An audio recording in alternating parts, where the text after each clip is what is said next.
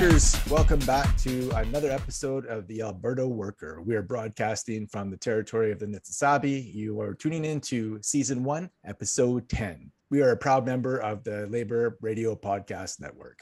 I'm really excited to announce today's guest. That's Ashlynn Chand, who is a freelance journalist. Welcome, Ashlynn, to the podcast. Hey, Kim. Thank you for having me. So let's just get straight into it. How about you tell us your life story? So basically, where were you born, where you grew up, what your family life was like, where you went to school, and that sort of thing. And then as you're telling us that, just try to incorporate, your personal labor history, your first job, your subsequent jobs, what you're doing now, and that sort of thing. Yeah, so I was born and raised in Edmonton. I still live there in the north side. I've grown up there my entire life. So both of my parents both immigrated from Fiji in like the 90s, and I didn't really work until university. Like I was always around like working class people and like, around workplaces often because my mom used to work at Arby's as like a cashier or like a manager, and I would always I don't know if I should say that, but like I would always be in like the back when I was younger or like something like that, or like my dad was an electrical draftsman and my mom sometimes needed to take us to work and we would just be in the back of like RVs for like 8 hours while she was working. So that's kind of like my background, is that I'm a little bit working class, but I guess like in my mind, like back then I feel like I was more like upper middle class or middle class because of my dad's background. And so it's just like this weird like jarring kind of situation where you're like going from your mom's work to your dad's work, and it's like two different class backgrounds almost, because like you would meet your dad's like bosses and all that. You would go to like these engineering parties or like be like with these like really rich like kids and all that, and they're like, oh yeah, I bought like this new MacBook, but I don't like it. It's in the wrong color or something like that. Like, oh, I don't have a MacBook. I have like an HP, and they're like, that's so cheap. And I'm like, yeah, it's just like it's weird to like alternate sometimes, because like in the north side as well of Edmonton, it's more like also working class or like more most of my friends, their parents were like truck drivers or construction workers, stuff like that, teachers. And then you would go to like the south side or something like that for these like parties, and you have to like they'll show like their big houses and all that, and you're like, oh, it's so cute and all that. I wasn't actually like allowed to work when I was in high school, and this would always like cause like a little bit of tension with like my other friends, because they would have to work like at Sobeys or like Superstore to help their families and all that, but I wasn't allowed to. Like it doesn't matter how much like my parents were struggling or something like that, I was just expected to study and focus on studying and try to like reach this kind of like upper class kind of career or something like that. Since like the Fijian community is like so small too, not everybody really gets a chance to like always go to school or have these intense education backgrounds or anything like that. Like most of like, especially if you're like a woman in like a Fijian, like a Hindu Fijian community, it's really a privilege to be able to go to school and to be educated, especially since like not everybody gets that opportunity. And so I was like really nerdy, very focused on school, but I could never like work somewhere because they're like, no, you need to focus on school and do all these things first, which compared to like my cousins, even they worked during like high school in like fast food or like all these like typical jobs, being like a cashier or in retail and such. I even remember like one of our like family friends, her son is like in engineering or something like that, but her daughter was working at like Burger King. My mom's like, oh, why don't you send her to school or something? And she's like, no, she's just not smart. Girls aren't like made for that or something like that. And it's just like, I was like, that's so horrible. So I always felt like intense pressure to kind of like reach these like very privileged jobs or whatever. So I Yeah. focused on going to university and getting that education, because I was like kind of expected to be a little bit more, I guess, perfect, or like didn't want to like make any mistakes or make my family look bad or anything like that. I kind of ended up developing an eating disorder in high school too. When I went to university, my mental health issues became more severe. I guess like my anxiety, depression started becoming a thing. And then my second year was when I was like diagnosed with severe obsessive compulsive disorder. Mm. And so that really like shook me up really badly. because I also couldn't really do the one thing that I was supposed to be good at, which was school. And then at the same time, I couldn't really work now either before I wasn't allowed to because my dad was also very strict about everything. But now that I'm in university, I can work, but I don't have the ability to work almost. Right. Uh, because OCD just took so much of my time sometimes, and then like eating disorder, so I had to kind of like recover for a bit. I was still like in school, but I was like taking less classes, maybe not doing as much, and then going to doctor's appointments and all that. So my first job didn't come until I was in my 5th year of university actually, Oh, and it was wow. yeah, it took a while. It took me like I went to therapy for like 2 3 years almost while going to school and dealing with it. And I still have OCD. It's not like gone or anything, and I still have these issues. It's just that better managed. So my first job wasn't until I was in my 5th year, and I worked as an arts and culture editor for our student paper, The Gateway. Okay. Um, and so that was like my first experience in like a working environment, but also like being a student journalist is a very public job, I guess. And it's also a lot of like responsibility, in my opinion. It's a lot of work for something that's like your first job. You're kind of in charge of like a lot more. Especially while you're going to school. Yeah. And I mean, the Gateway wasn't like the greatest place to work either. There was a lot of issues there and everything. It was so messy. But I also met like some great people there, and I like really value their friendship and everything. But it's so interesting to kind of like look back at as well. And it's also like really hard to find a job too that was flexible enough and could actually be done by someone with OCD or like someone who was dealing with like mental health issues. And especially if you don't have any prior experience, most workplaces require prior experience, even if you work in like a restaurant or something. Right. And it's just weird for like a 21-year-old to have no prior experience anywhere. And so I couldn't even get hired anywhere else. I applied to the Gateway on like a whim. I was volunteering somewhere to try and like build up my resume, and someone was like, "Hey, you should just apply for this job. Why not?" And I was like, "Sure." I probably won't get it, but I'll try. And so I was kind of shocked that I did get it at first. But yeah, but that's kind of like what led me down this journalism path almost accidentally. It wasn't like intentional in any way. I was like, "Oh, I just really like art and writing, so I might as well." Well, while I was working at my student paper, the pandemic hit as well. That was like at the end of like my 5th year. And so I did actually end up extending my degree by like one semester or something because I couldn't finish it. It was just too much work. And Yeah. then the pandemic just really, online schooling was just a mess at the U of A, to be quite honest. But it was just, I couldn't focus and I had to like finish my job first. Afterwards, it was still hard to find like a job anywhere. It was hard to even like really do anything about that because there's just not a lot of options in Alberta for like young graduates, to be quite honest. So I was like, oh, let me try freelancing or like just getting some money so that maybe I could do like a master's or something. Yeah, so I was freelancing, and then I wrote this article for Ricochet on migrant workers and housing. And Okay. then after a couple of weeks or like a couple of months, I pitched something else to Ricochet again, and they said no. But then they were like, "We actually have this opportunity that you might not want, but you do you want to hear about it?" And I was like, "Sure." And they're like, "Do you want to go into Amazon and work as like a warehouse associate and write an article about it?"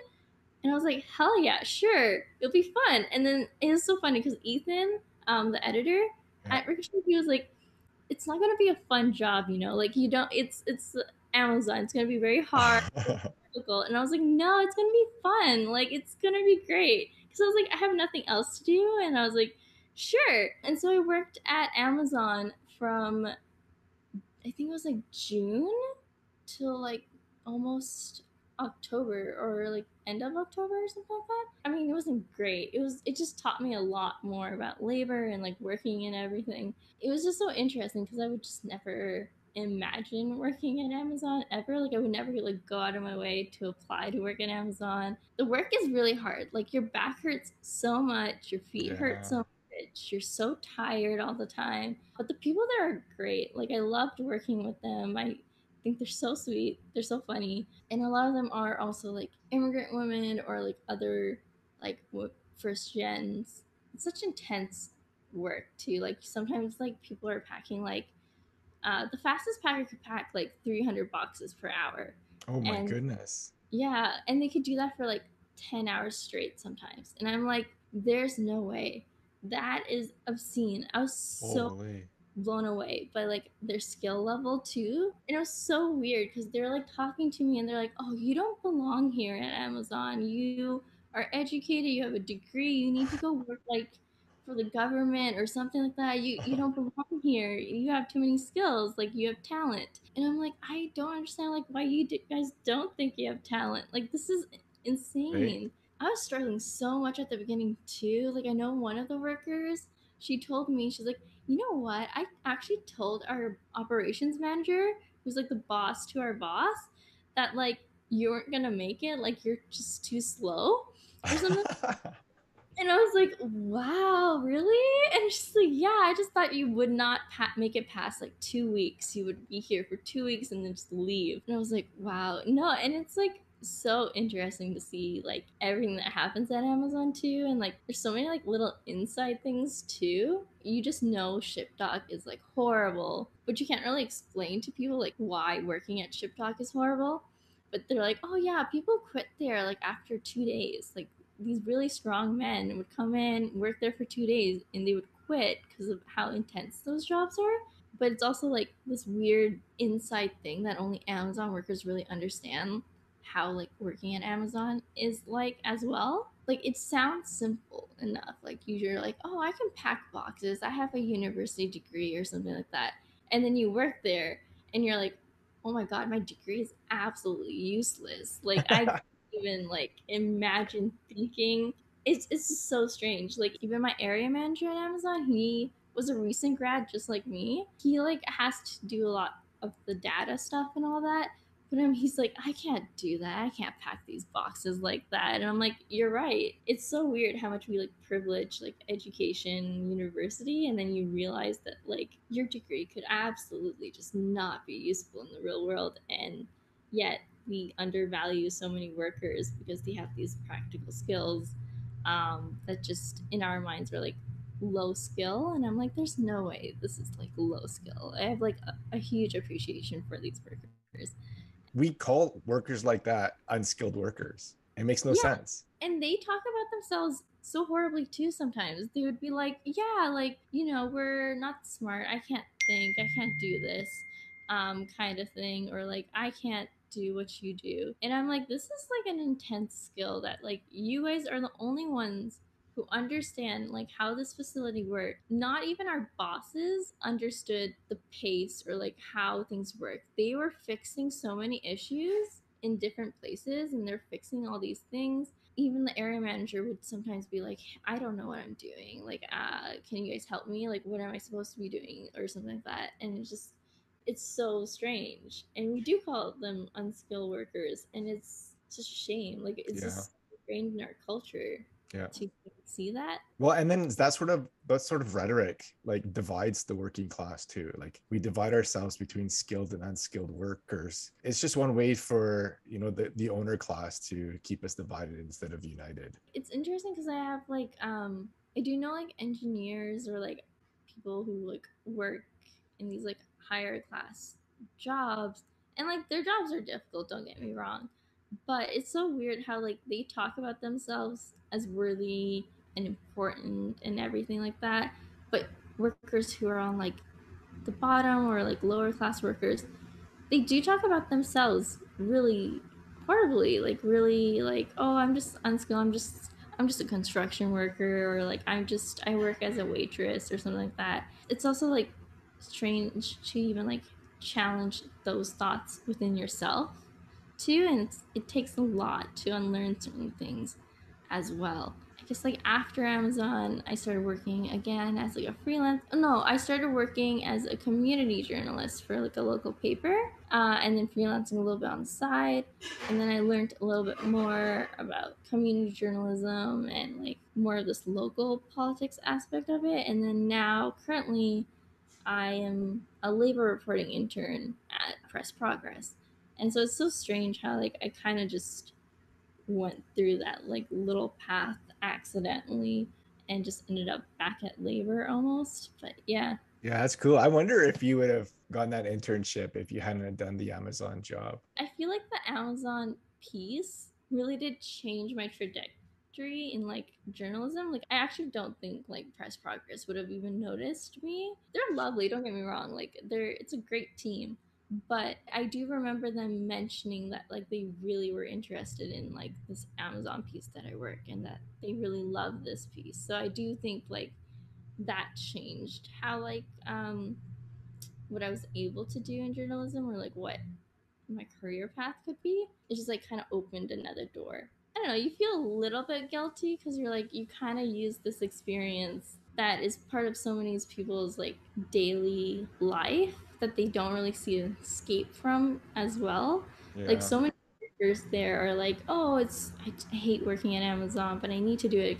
Like they do like working at Amazon, but they're like, they went to school for like different reasons. For example, like they went to school for finance or marketing and all that, or they want to go back to school for something, but then like cost and like bills and all that stops them, or that their degree just isn't valued in Canada. And I'm like, I don't really know what difference it would make to be like a marketer in India and a marketer here. Like it's just a different demographic, but it's just the way we think of like the global south and workers from the global south. We consider them as less intelligent, less worthy, and that's just such a white supremacist idea. Just interesting. Like I feel a little bit guilty that like I've had a little bit more luck than other people sometimes, but I don't know if that's just because of like my upbringing and that you're like you have to kind of consistently go and like repay people, or like you're supposed to kind of like you're like one of like a few essentially. Like most people wouldn't have made it this far if given my circumstances or something like that. Great. I have a couple questions. You had talked about this contrast between your dad's upper middle class job and then your mom's food services job. And I was wondering, what were the reasons why your mom had that job? Did your parents need that extra money? Did she just want to be Oh, out working or? so they didn't need that extra money. My dad's job was well paying compared to my mom, but I don't know if it could sustain like a family alone. I think he made around like 80 to 90,000 a year, and my mom would make maybe like 30 to 40,000. But I also think a large part of the reason why my mom worked there was also for saving for school and like luxurious items. Okay. So like things like, buying nice clothes and saving for a nice house and like stuff like that cost extra obviously, but then also like she really did want us to go to university, and so she was kind of planning from my young age that I would go. And it's different now, I would say, like now compared to like people who have families and such. They do kind of, even if they work like one job, they have to work more. It's very common for people who have like kids and are like in this like working class background for them to have like 2 to 3 jobs now, which like I feel like in the early 2000s it was very common for parents to just have one job. Even if they don't like it, it was just one job. You finish at the end of the day. It's just so different. Like even when I think about like my future, like I don't really see myself even being able to get married and have kids and then have a house and all these things, because there's just the costs have changed so much. Like it just has inflated so much, and now there's so many other issues, and there's really like no way for us to do that. Also, Honestly, the only way that someone can live on one income is if like they have a really, really well-paying job, like they're a doctor or a lawyer or something like that. But can't all be doctors. I mean, there are lots of other positions that have to be filled. yeah, and like medical school and law school takes extra money. Like you can't even like apply for these schools without having a huge chunk of money. And then also like when I was in university, our financial background did change. So I did go from like a bit more of like a middle class background to more of a lower class background because my dad ended up losing his job, and Oh, okay. we ended up actually losing our house too Oh, wow. because they got caught up in like a pyramid scheme. Oh, no. And so it like because they bought like this business and then it just took too much out of them, and they ended up taking like a second mortgage on the house, and then we ended up losing that. Oh, no. And then during the pandemic we also ended up losing the place that we were in originally as well because the landlord wanted to sell that place for money. She kicked us out, and so now we're in this place which is still really expensive but not great. There's like Yeah. bugs everywhere and like mold, and like Oh, my friend keeps like telling me that the roof is gonna like fall. And I'm like, yikes. there's like really no other option. But Yeah, yeah. What's your dad doing now? he's back at work as an electrical draftsman part Okay. time. But for like a couple of years, he wasn't working. And like the way he lost his job originally was he needed surgery and then was laid off. And so What? yeah. So while he was recovering from his surgery, he was laid off. And I was like, Oh, my goodness. and so now my mom also works extra. And she also ended up losing her savings, like the savings that we were supposed to have for our School. education. Yeah. Yeah. We did take out loans. So we were like, okay. But it was just like, Still, it yeah, sucks. essentially. Yeah. But it's like, it's so different too. Like whenever I talk to people who are also like lower class or working class, they've been poor. Like they're used to it. Like or like they've been this at this level all their lives. But I wasn't. It was just such a drastic change. And then you Right? notice so much of the disparity. But you also like notice how like wealth was this kind of protective factor for so many things Yeah. because they still have OCD and all that. Medical care and like mental health care is really expensive. Like this is not something that I would have worried about when I was in high school, but now that I'm here working, I'm like, oh, this is something that I have to like kind of budget every day or like every month. Did your And dad have a benefit plan? so when my dad was working as an electrical draftsman, Yeah. we used his insurance and Right. everything. Yeah. Uh, But then you lost that when you lost his job. yeah, Yeah. and I was like in my first year of university too. So I guess like Right. that also impacted my health in some way. Canada's universal healthcare system. Yeah. It's so weird because you don't even like notice it until after it happens, like how much like work impacts like your daily life too. Sure. Yeah. Like how it would impact your family or anything like that because so much of our like lifestyle was dependent on my dad's job more so than my mom's job. My mom's job was always just to supplement extra to my dad. Yeah. And then it also like leads to a lot of tension within the family and like in the house and all that kind of thing. I kind of understand that because like when my parents got together, I'm from a blended family. I grew up in a blended family. And when my mom and my stepdad got together, me and my mom and my sister moved into his house. And he already owned his house. And after we lived there for a couple of years, well, actually about 3 years, they decided to sell the house and use the equity to buy a bigger house because there were 5 children now. But not just a bigger house, it was a bigger house in a nice area. It's a neighborhood called the Crescents in Regina, which is really close to downtown. Really nice area of tree lined old houses. You know, you have a front veranda and everything. It's a pretty nice house. But then he got laid off and they lost their house. And we lived in government housing for like the next 4 or 5 years. So yeah, it kind of sucks. So when we got together, we weren't really that well off. But I guess we were well enough off to buy that house. Still didn't really feel like we were rich, and then when we were living in government housing, definitely didn't feel like we were rich. So yeah, I totally get it. Yeah. And then the idea that you weren't able to work while you were in high school. That's interesting that you say that because another guest that I had a few episodes ago said something similar. And she grew up as a first generation Canadian as well. And her parents insisted that she focus on her studies. And so she couldn't have a job when she was in high school either. So she could prepare for university. It's very common for like a lot of first gens to kind of to have this kind of pressure to go to school even if you're not mentally or like socially ready for like university sometimes. Right. I feel like by the time I finished high school, I was burnt out. I was like really tired. I was like, I really want to break, but like my parents wouldn't allow it. And it's so weird talking to like maybe like other like white Canadians, because if you say something like, oh, my parents won't allow that, it's like, Too controlling. it's like, but you're like an adult now. And I'm like, no, it's just not how that works. Sure. Even my other friends who are like Christians, even though they're not the same background, like they're not Indo-Fijian or Hindu, they still have the same pressure. Like my best friend's Lebanese, and she like became an accountant, and she tells me that she throws up from the stress of being an accountant sometimes. And I'm like, Wow. and she's like, but I have to stay here for my mom.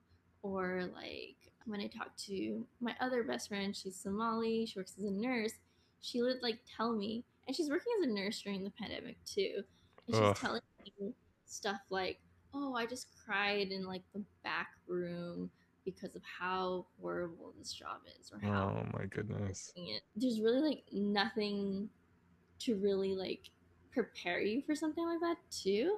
Like you can't really like say like, hey, like we have to get these nice paying jobs to support our parents or to make them proud, because we have to make sure that their sacrifice is worth it, because that's Right. how they frame it. It's like it's a sacrifice. We did all this for you. We didn't do anything for us. Yeah. And so you feel a little bit of guilt trying to choose something that maybe wasn't something that might work better for you. Maybe it's not being a nurse or like in these fancy jobs. And I also like started out as like a science major. Originally I wanted to become a doctor too. In my second year, when like my mental health got so severe and that I got severe OCD, you can't really be a doctor and have cleanliness based OCD too.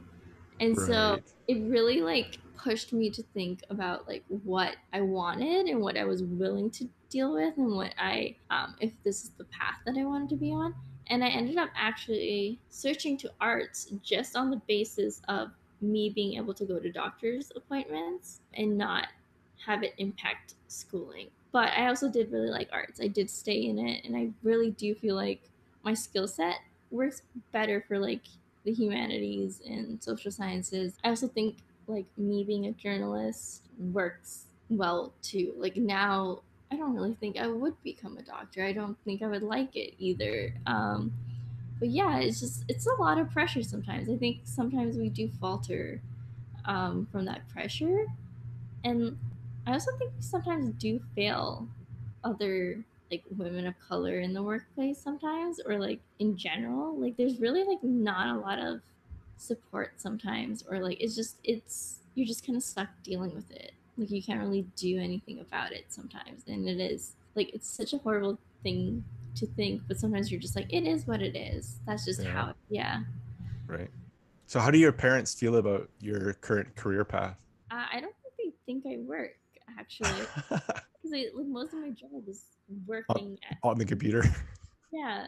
So I don't think they actually think I work or make money, but I don't make a lot of money even as like a freelance journalist. I Sure. still, yeah, but it's like, I mean, it's income, and it could lead to other things. I know all about not making a lot of money through journalism. Yeah, it's just like it's good for now. Like I guess like if I needed more money or something like that, I would figure it out later. I shouldn't be thinking like, oh, it's a later problem, but it is at this point. Like I'm like, I graduated. I should just enjoy a little bit. When did you graduate? I graduated technically last June, so Okay. 2021, but I finished all my schooling in September 2020, technically. No, in September 2021, something like that. So I was just kind of like in limbo waiting for my like diploma or whatever, Yeah. my degree, which I did like a Bachelor of Arts in English and Psych, which was Cool. like great, but it's just, Yeah. You live at home with your parents? yeah. Okay. And Uh, you said you have a sister as well? I have a little sister. She's 20. She's in mechanical engineering. She's a Oh, mechanical okay. student, so Cool. she'll make money. She'd be the good child. Yeah, that's her job now. It's too late. Your lost cause. It's like weird, but it's like good.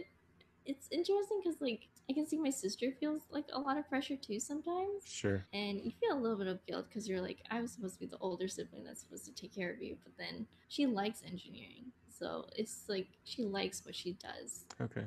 So, and I like what I do too. It's just sometimes it just is there, but yeah, I mean, she got, I guess like because I kind of messed up, she got to choose what she wanted to do. My parents didn't put that much pressure on her Okay. yet, so.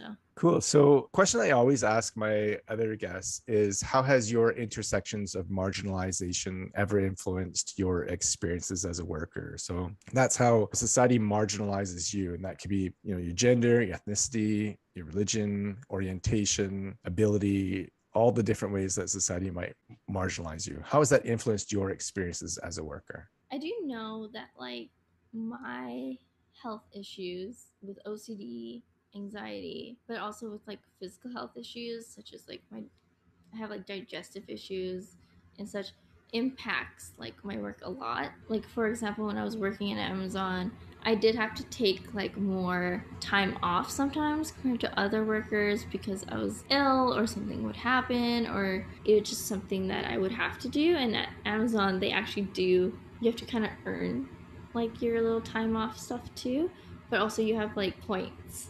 So you can't miss too many days of work or else you'll get fired Oh, for goodness. like so like stuff like that is just like you get punished if you take care of yourself. Right. You have to take care of yourself. You shouldn't be going to work if you're sick, but you get punished by most workplaces for being sick. Even when I was working at the Gateway, because I had OCD, I couldn't like just drop everything and go to work or something or like finish something like that.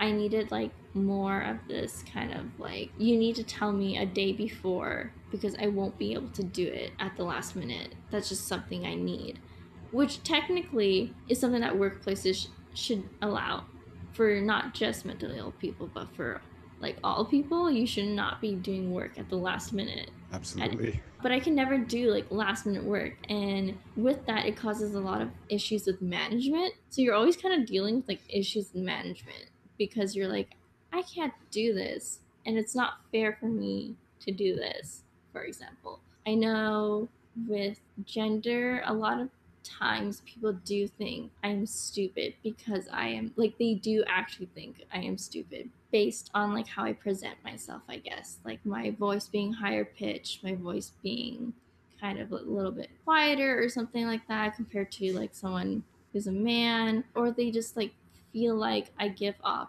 I've been told by like people before that like I give off like a housewife vibe.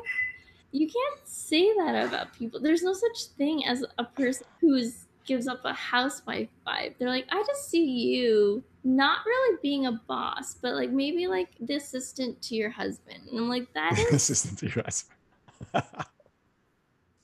I was like, that is What? so weirdly specific, but also like so gendered. Like I don't see how I couldn't work in any workplace. Like I could do any job, really. Yeah. But I give off like a little bit of like this housewife vibe.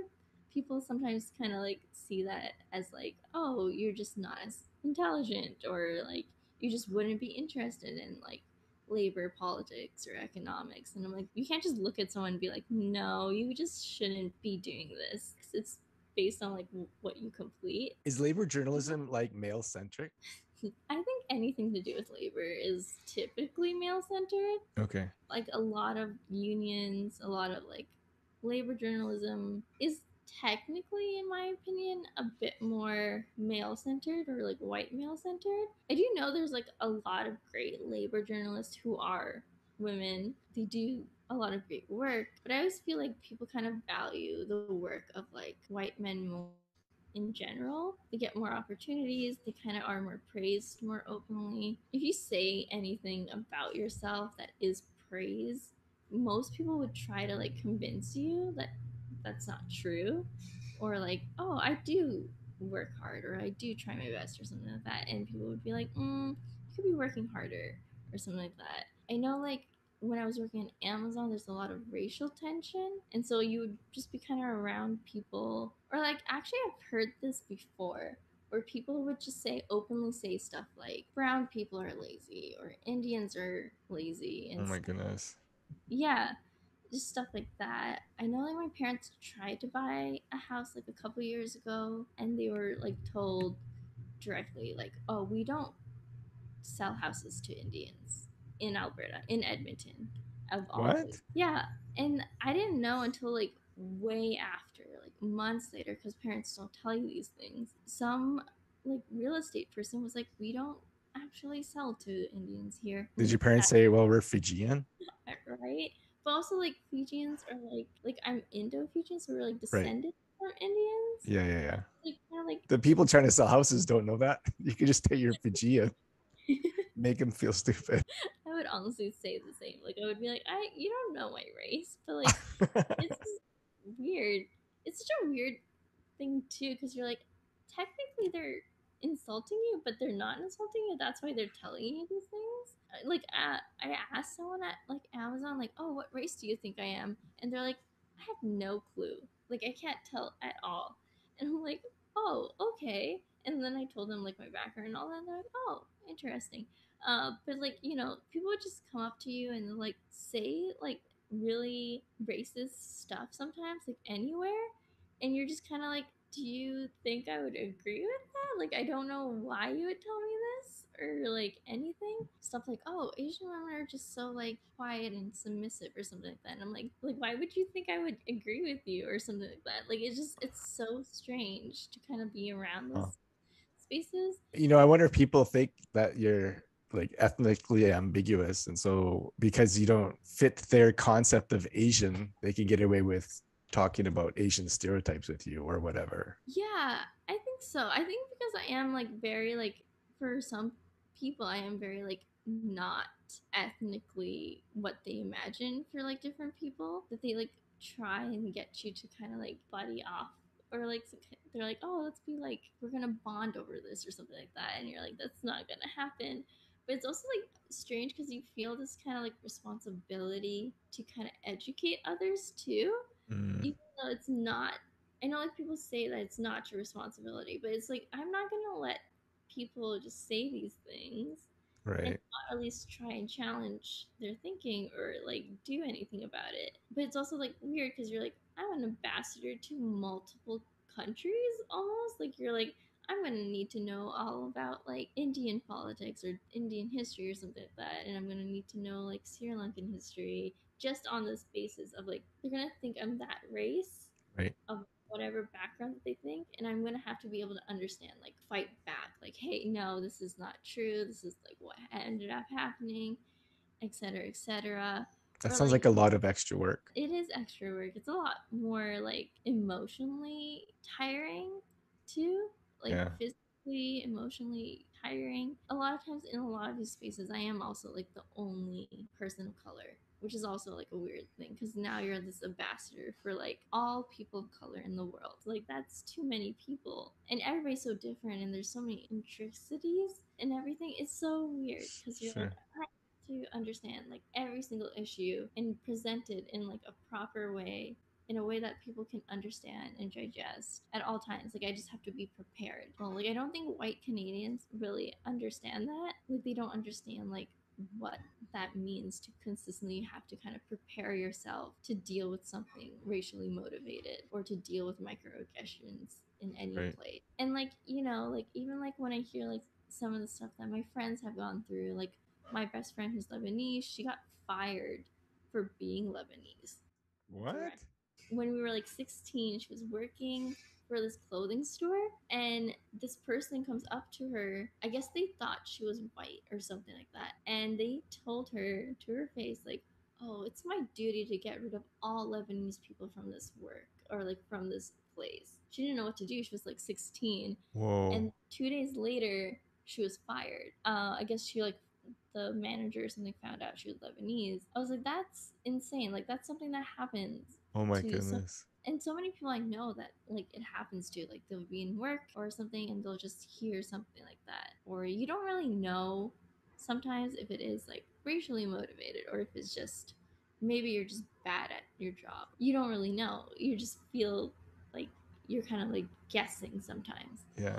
Like there's no way we could even prove that she was fired for that reason, because like essentially she had no proof. Like she can't prove that that person said that, but I know, I believe her. I would believe my best friend, obviously. But yeah, stuff like that. Also in high school, two of my friends, one was Chinese and the other was Eritrean. They both applied for a job at like Brandy Melville, and they were very qualified for that position or whatever. But they didn't get hired, and they're like, oh well, whatever. But then whenever you go into Brandy Melville, they only hire like young white girls, and so like a lot of times like my friends, they would be like, oh well, it feels like they didn't hire us because of our race, but we can't prove that. But then now they're just kind of left with this anxiety, I guess. Yeah.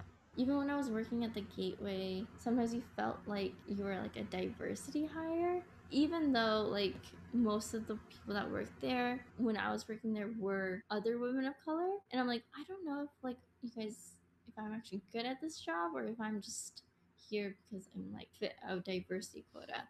And then like my boss would always be like, no, like we chose you because we thought you were like good for this job. But then you're always kind of like keeping this anxiety in like, the back of your head or something like that. Like, am I actually like good at this, or is this just like people are pretending? I don't know. Yeah. It probably doesn't help whenever you're in a meeting and all the white people turn to you. What do you think, Ashlynn? It hasn't happened in that way.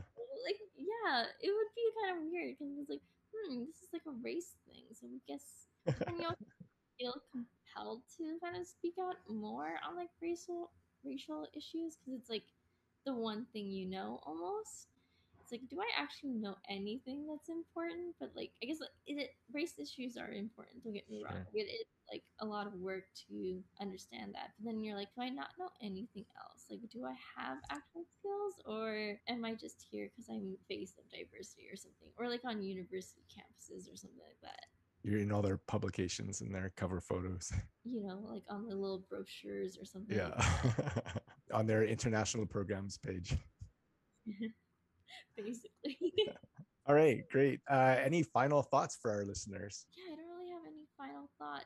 That's cool. Where can people follow you and your work if they're interested in learning more? Like, do you have socials or maybe a Substack or podcast or newsletter or anything like that? You can follow me on Twitter at Ashlynn, ASHLYNN, Ash C, all lowercase. If you guys want to see my work or like keep up, because usually that's where I would tweet any new articles I have. You can also just Google me and I would show up, which is also weird. Anyway. Sure. Well, I'll make sure to put that into episode description. I'll also include a link to that Ricochet article about Amazon too. I think we'd be interested in learning more about that. Cool. Great. Well, if people are interested in following the Alberta Worker, you can find us on social media, Facebook, Twitter, and LinkedIn. You can also visit our website at albertaworker.ca, where you can sign up to get our email newsletter. We have daily, weekly, and monthly issues. If you like this podcast, you can rate and review it. You can also support the Alberta Worker by going to albertaworker.ca/support. If you're interested in being a guest on the Alberta Worker, you can email us at podcast@albertaworker.ca. Once again, thanks, Ashlynn, for joining us today. Thank you also to all of our listeners. And as always, solidarity.